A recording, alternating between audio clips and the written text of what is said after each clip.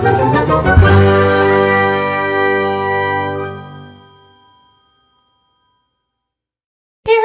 welcome back to my channel.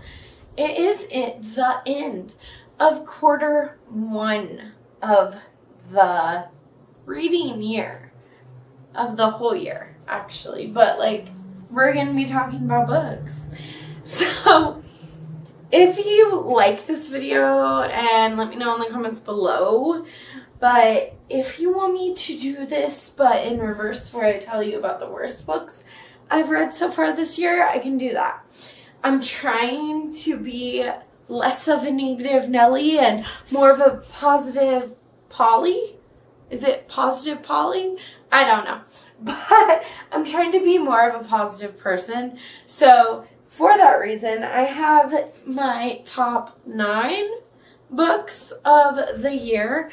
So technically, I was looking back at my ratings, and technically 8 of these are 5-star books, and 1 of them is 4-star books on Goodreads. But the longer that I think about it, the longer that it melds with me, the more I want to give it that 5th star. So these are the best books I've read in 2023. They are all going to be 5 stars. I don't know what I was thinking when I first rated one of them, and we will talk about it. So we are going to go from 10 to 9 to 8 to 7 to 6, 5, 4, 3, 2, 1. You know. So obviously, I loved all of these, but they are in the correct order. Surprisingly, or not so surprisingly, I have a lot of thrillers, and I have a lot of heartbreak books. Heartbreak books, yes, they're books that will break your heart in half. So, follow me for a real fun time. The first book is a whomper. A whomper. A whopper. She big, okay? But y'all know what they say. I like big books and I cannot lie. So, number 10 is Things We Never Got Over by Lucy Score. This is a small town grumpy sunshine romance, but it's more than that. This is like family drama, and it's like when your evil twin sister calls you up and invites you to this small town that you've never been to, and it's your wedding day. Do you go on with the wedding, or do you go rescue your evil twin sister? Well, Naomi decided that Tina needed to be saved. So she went to the small town in Virginia, Vermont, something. And while she's there,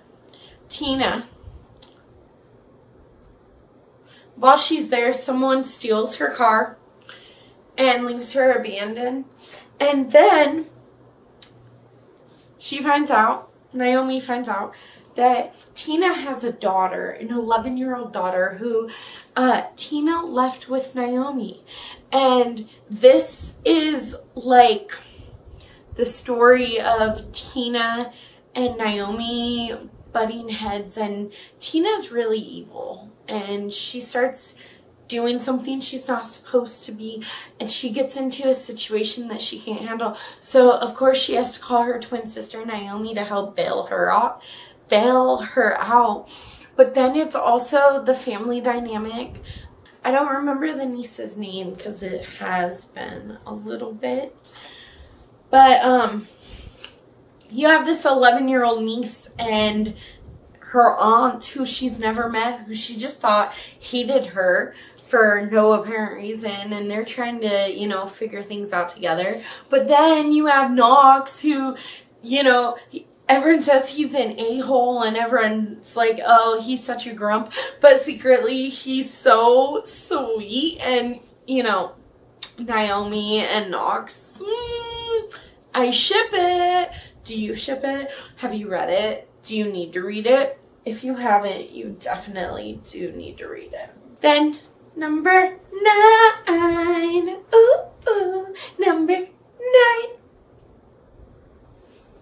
is The Sorority Murder by Alison Brennan. I just read this one in March and I really loved it. So you follow this guy named Lucas who is, for his final project in college, he's doing this like podcast to find out what happened to this girl named Candace who went missing 3 years ago.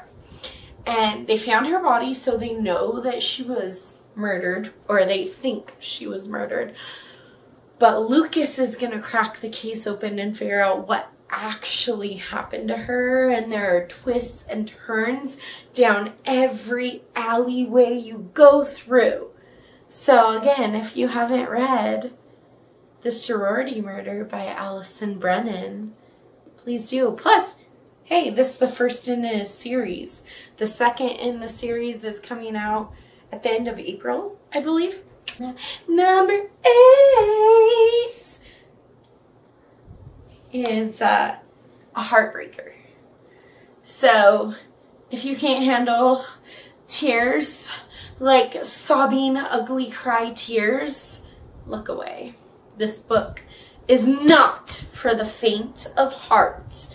And that is Before I Let Go by Kennedy Ryan. I don't know why I said her name like that, but oh my gosh, my sweater matches this book. Like, ooh, ooh, ooh, ooh, ooh, ooh, ooh, ooh, ooh, ooh. Oh, okay. So in this, you follow Yasmin and Josiah. Yeah, Yasmin and Josiah, who have been divorced for 2 years. And they are still learning how to co-parent and co-own this restaurant together. And to be quite honest with you, the first 150 pages or so are very mundane, day-to-day life, like just live a day in my life kind of book. And something about the 150 page mark just shifted. It went from, oh, this very mundane to, oh my gosh, this is their life. And it was very eye-opening to, like, everyone knows the phrase, there are 2 sides to every story. What if that story was the same for Josiah and Yasmin, even though they're divorced? What if the story isn't what's different, but how we break apart from that story and become better, or just heal and move on from that story, from our life? There are trigger warnings for about 1 million things in here that I probably shouldn't go over because spoilers, but some of the really big ones are grief and obviously divorce, but the reason for the divorce, which I can't say because again, spoilers, but one of the biggest reasons is something that no couple should ever have to go through. No woman should ever have to go through. But unfortunately, we live in a world, well, no, it's just healthcare doesn't know how to prevent something like that. But it made me sob my eyes out.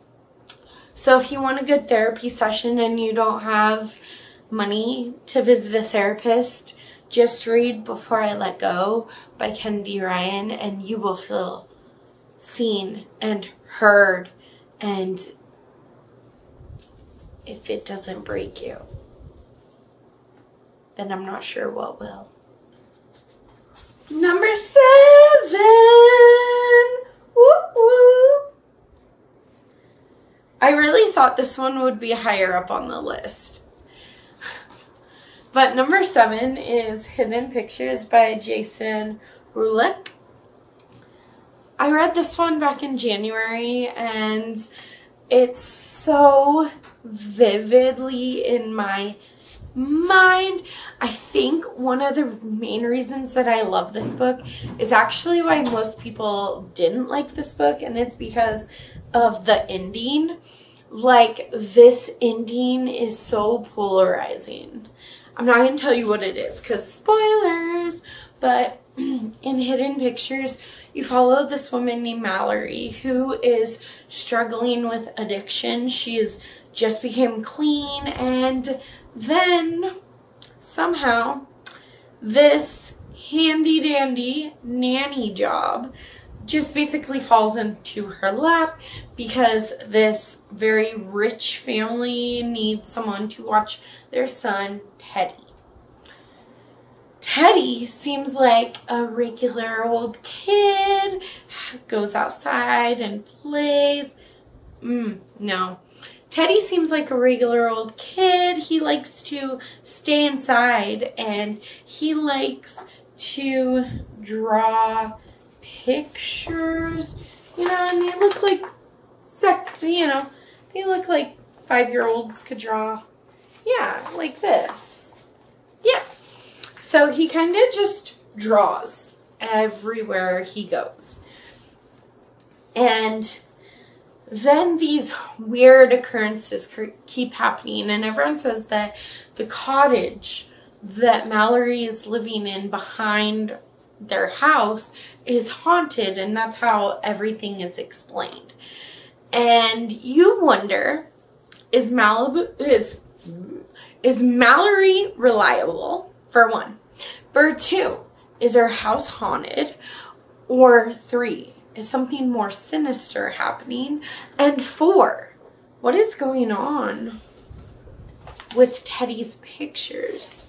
They start off as just like a typical 5-year-old drawing stick figures, and then they turn into that and even creepier pictures, and just like, what is going on? I absolutely loved the action-packed ending, but I've read reviews and people don't like how contemporary the ending is. Number 6. Number 6 is the first romance? No. The second romance on this list. And the last one. And that is Do I Know You? By Emily Wiggerly and Austin Sigma Broca.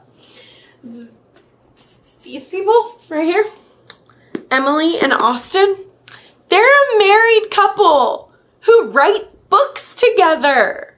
What? Eliza and Graham's 5th wedding anniversary. So weird. It's my 5th wedding anniversary too with my husband. Anyways, Eliza and Graham, Eliza's mom got them this vacation to kind of spark things up, and somehow problems happen and the hotel accidentally books 2 rooms. Not wanting the 2 rooms to go to waste, Eliza decides she'll stay in her own hotel room during this anniversary visit. Graham got the honeymoon suite. So when they meet at the bar after they get situated in the hotel, Graham is talking to this guy. I think his name's David. But he's talking to this guy, you know, they're just becoming friends kind of. And David introduces Eliza and Graham to each other, like, hey, do you know? Yeah, you know? Okay. And he introduces them. And instead of being like, oh no, that's my wife, oh no, that's my husband, instead of doing that, because, you know, that's no fun, they're like, oh, well, how nice it is to meet you. And then they start kind of swooning over each other and going on these romantic dates. And is it enough to save their vital marriage? Or is it just too little too late? You have to read it to find out. I think we're on number 4. Oh, did I say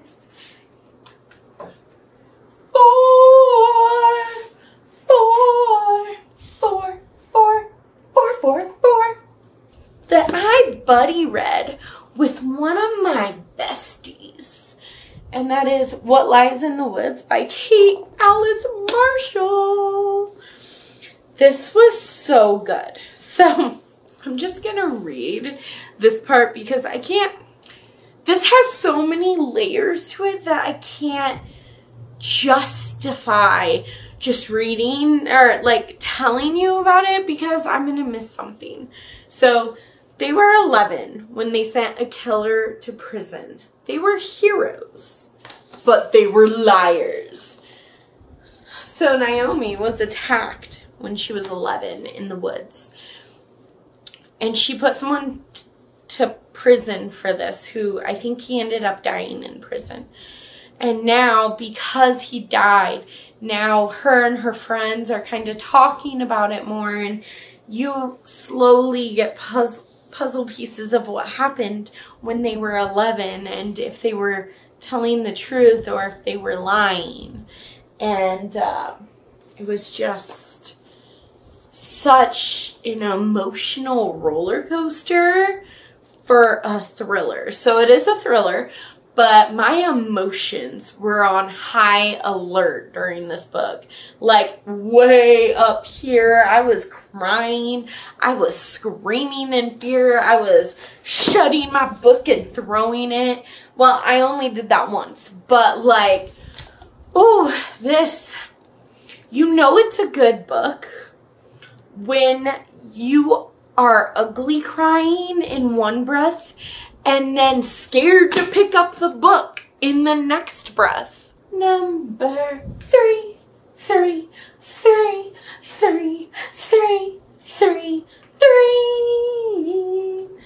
This is the one that says it's a 4-star on Goodreads, but I'm changing that because this one's really stuck with me. And that is Stay Awake by Megan Golding. So, you follow Liv. Okay. A murder she doesn't remember committing. A killer she doesn't remember meeting. Memory can be deadly. So this is Liv. You follow Liv, who's in New York City. And she wakes up in the hospital and she realizes slowly, very, very slowly. So this is a very slow burn thriller. It's very slow and very intense.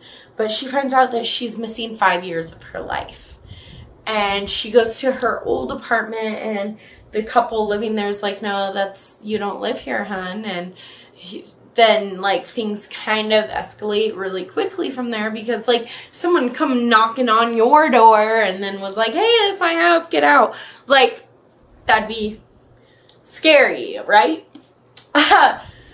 So yeah, things just kind of escalate from there, and you slowly realize what happened to her and how she lost her memory and why she lost her memory. And I just love a good memory loss trope. So if you want to be like, what the hell is going on?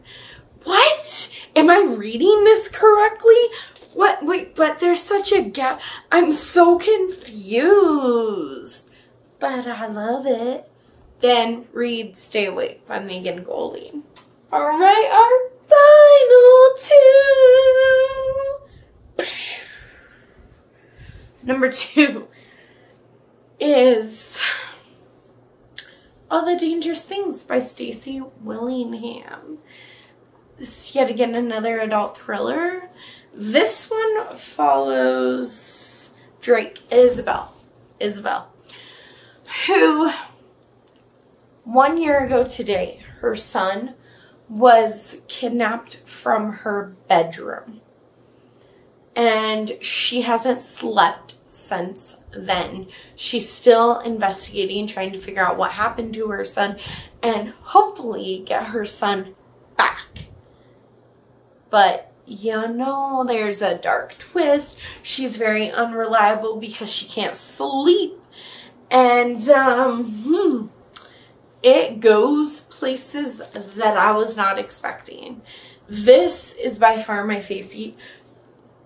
favorite Stacy Willingham, but I mean, she only has 2 books out so far. But please pick this one up if you like dark and scary and terrible things.